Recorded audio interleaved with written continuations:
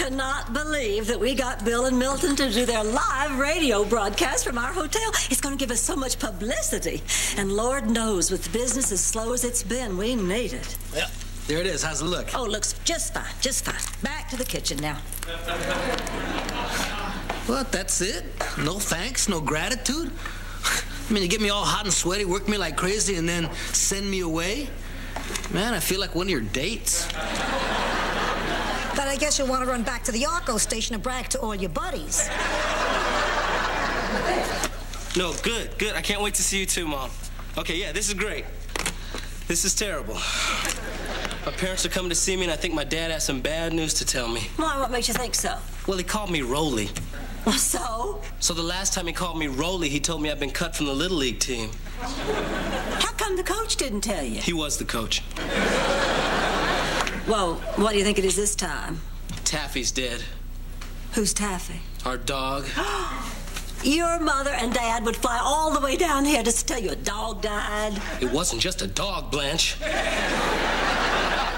It's a part of our family. We had her for over 14 years. So what do you think she died of? She was a smoker, Rose. Old age. I just said we had her for over 14 years. Sarcasm, Rolly? Maybe that's why Daddy didn't want you on the team.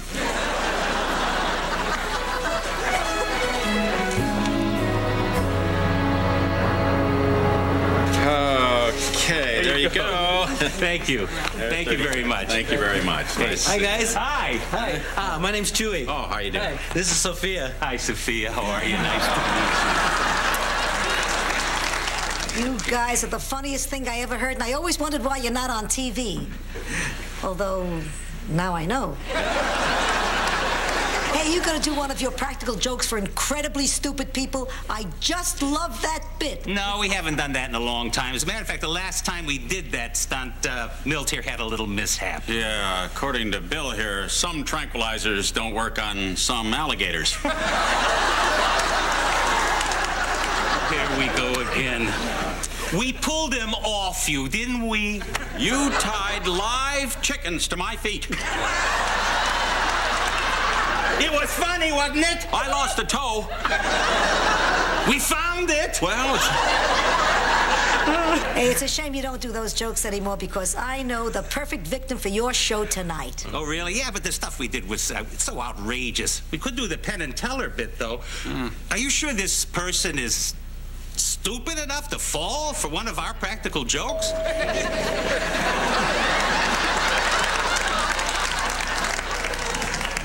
Oh, no!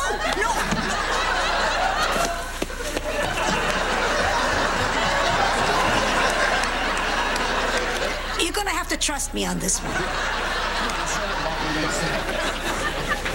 Ooh, Roland, the hotel is beautiful. Son, I'm impressed. Well, I've tried to create an atmosphere of class and dignity. I hope I succeeded. Hold that elevator, please. No!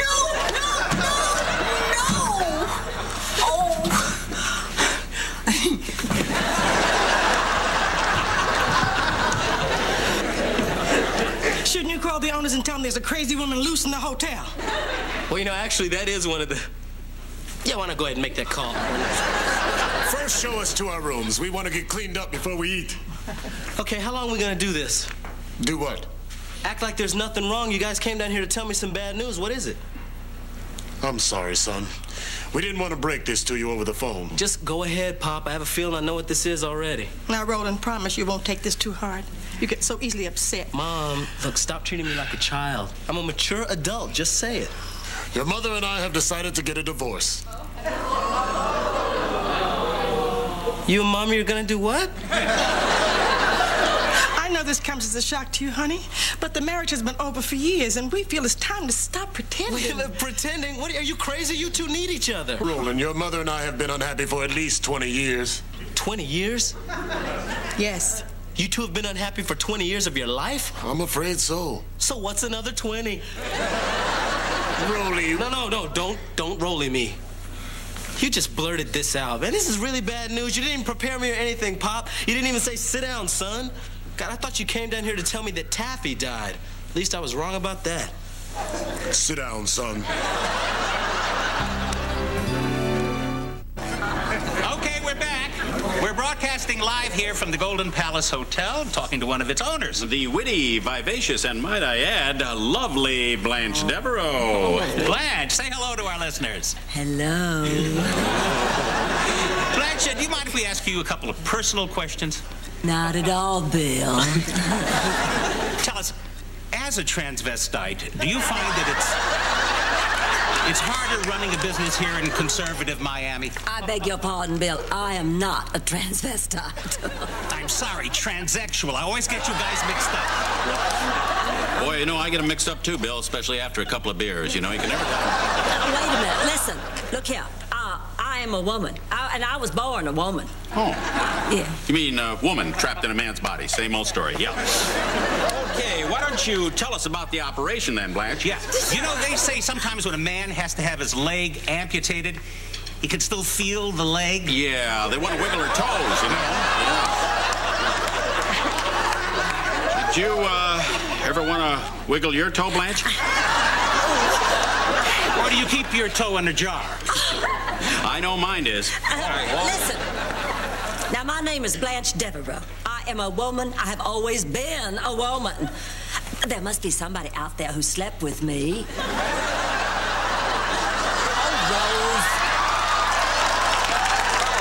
How about a nice round of applause for our guest, Mr. Blanche Devereaux? Right here.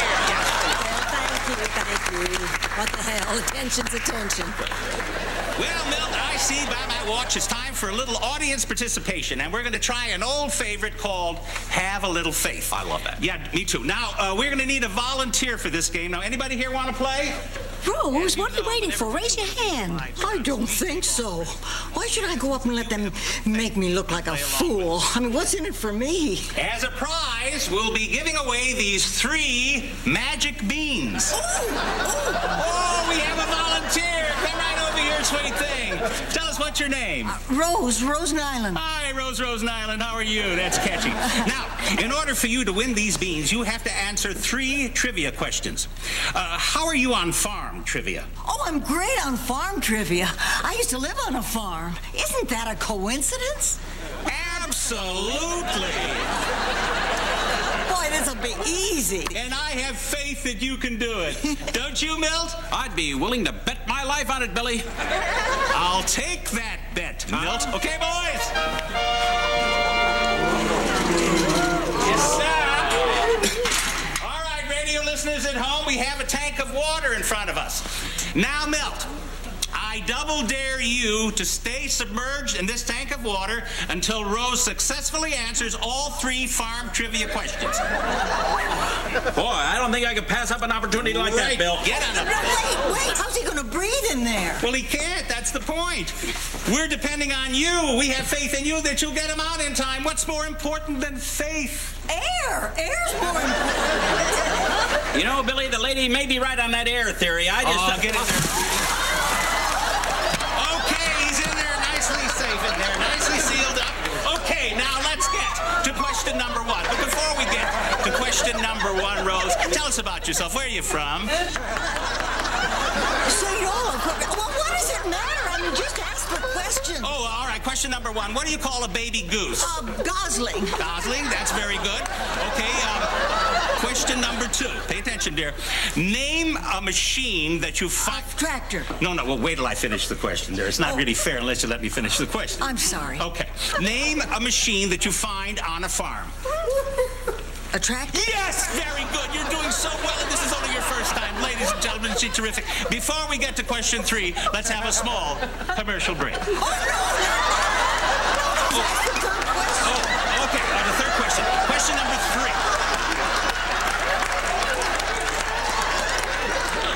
3. Name 50 things that a farmer plants. 50? You want 50? Well, there's 1,000 of them. Come on, you can rip them off like that. Let's go. Wheat. Yeah. Barley. Yeah. Rice. Good. Cotton. Yes. Corn. Yes. How many is that? Let me see. You said wheat, barley. Oh, never mind. Peas, lettuce, cauliflower, corn. Nope, you already said corn. Did not. Did too? Didn't she vote? She already said corn. What does it matter? Get him out of there. He's going to drown. Well, we can't change the rules unless I check with my partner. Just a minute. Sweetie, honey, do you want out? He loves it in there. He's like a fish. Go on, come on, you're doing great. My God, parsnips, turnips, yams, sugar beets, watercress, hominy, marijuana. Oh my God. Hey, it may be illegal, but it's a cash crop. No. My God, somebody call an ambulance, quick! No, wait, help! I'm a doctor. Maybe I can help. Oh, please, anything. This man is dead. Oh, no.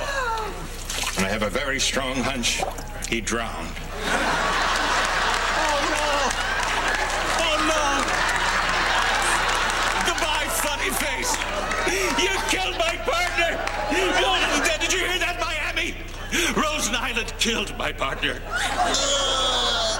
And now listen to Rick James singing Super Freak. Yeah. I'm so sorry. I mean, I didn't mean to kill him. I'm a bad girl. I'm a bad, stupid girl. Sophia, this prank on Rose has gone too far. Don't be a baby. This is horrible. How can you do this? Rose is the sweetest woman in the world. And while you're standing out here laughing, she's probably sitting in the lobby crying her eyes out. I see what you're saying. I should be in there watching that.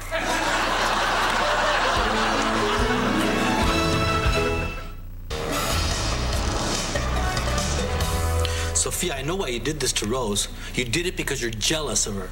And you're jealous of her because you're a mean old woman. Ooh, gee. When do they start teaching psychology at Hamburger U? Sophia, I'm serious. You gotta tell her the truth. Oh, come on. It's her own fault. Even a chimpanzee would know it was a practical joke. Sophia, I think we all agree that the noble chimp has a leg up on Rose. But that's not what we're talking about here. Oh, hi, Rose. What do you got? A moth. I found it in my room. I just want to be sure it gets outside safely. From now on, I'm dedicating myself to preserving life. Fly, little moth. Be free and live.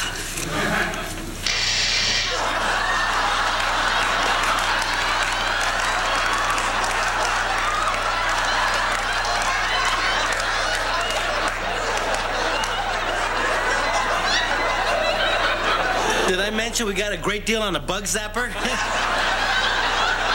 Excuse me. Well, she's 2 for 2. All right, that's it. Either you tell her or I'll tell her. Okay.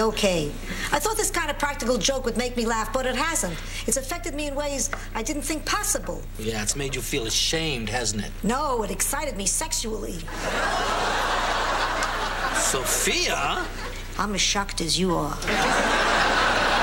Roland, I think I could really help your parents. You know, my husband George and I spent some time at a marriage council, and I really learned a lot. I learned how to be detached and objective. See, you're too emotionally involved to be of any real help. No, now you know what I think? No, I don't care what you think, Blanche. Now look, if my parents don't realize that they belong together, then I'm gonna show them. I think and Blanche, I don't need your help. Well...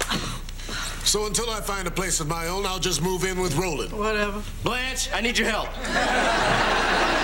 Hey, guys, Blanche wants to talk to you for a second. Hello again. Now, I want you both to realize that I've had considerable experience in mediating problems like yours. Well, that's very kind of you, but this is rather a personal matter. Personal matters are my specialty. Now, Louise, what was your first indication that there might be a problem in the marriage? Well, if you must know, it began in the bedroom. No. I don't want to hear them talk about this. Well, fine. Go in the other room. What was it, honey? Too little? Too much? I'm not afraid of details. Maybe if you'd been more passionate, I wouldn't have had guys over to watch sports all the time. How could I be more passionate in a room full of men? Actually... Blanche! Look, this is crazy. This just is not going to work. Roland, will you please give this a chance? All these people need is a third party who's not personally involved. Yeah, but... Now, Joey, Louise, you know, a marriage doesn't break up over just one issue. Now, there must have been other conflicts. Of course. Louise lost all of our life savings gambling. What? Wait a minute, nobody ever told me that. Mom, I had no idea you knew how to gamble. Well, apparently she doesn't. You know, my husband and I used to play the horses. Well, I wouldn't gamble if you would stay home on the weekends. Why? So I can listen to you nag about how I don't make enough money? We loved all those little riding crops and saddles.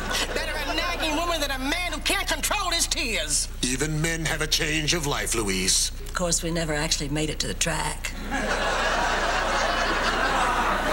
He was a lusty man.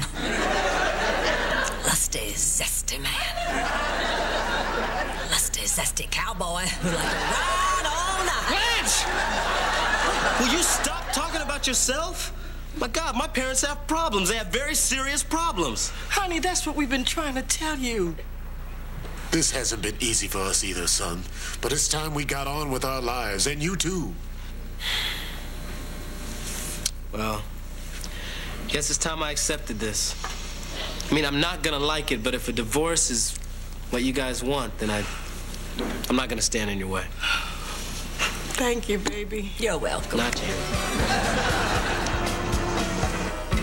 Go on, Sophia. Go on. Tell her right now. Rose, I have something to tell you, and it's very difficult for me. Oh, no, more bad news. Don't tell me the magic beans weren't really magic. Come on, she's so easy. Tell her now, old woman. All right, all right. There's something I haven't been totally honest with you about.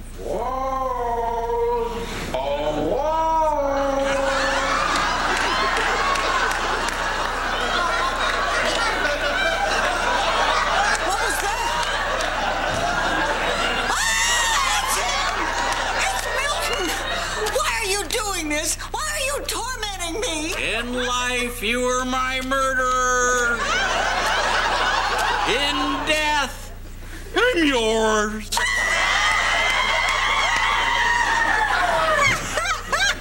it! Now you're killing me. Wait a minute, I got a big finish. Yeah. Come on, Rose. It's time to come with me, Rose.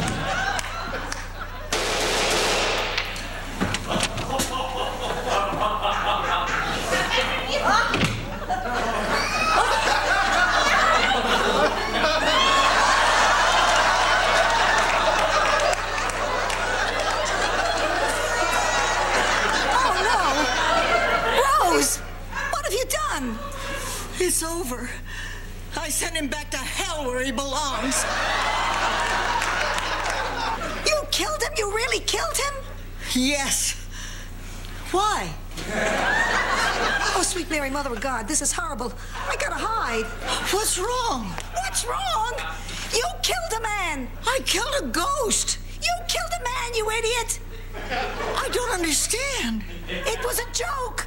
I was pulling a joke on you. Milton wasn't really dead. It was all just a big joke. Sophia, you took the words right out of my mouth.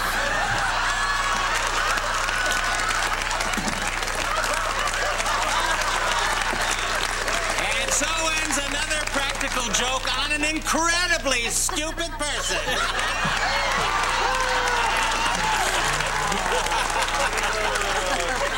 Did you have a good time, ma'am? Oh, I sure did.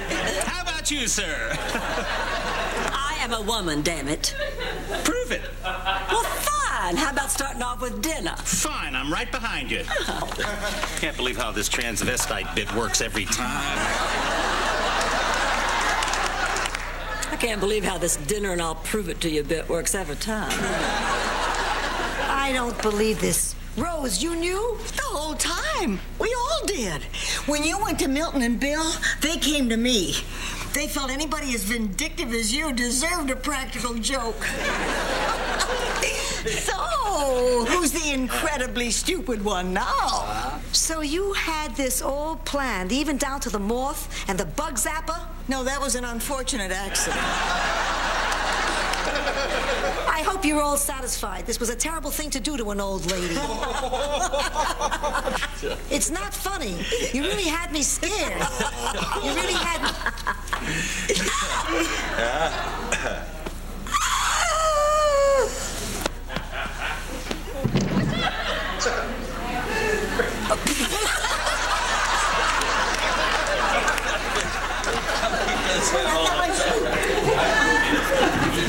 Well, they didn't buy the heart attack. joke's on them. I think I broke my hip.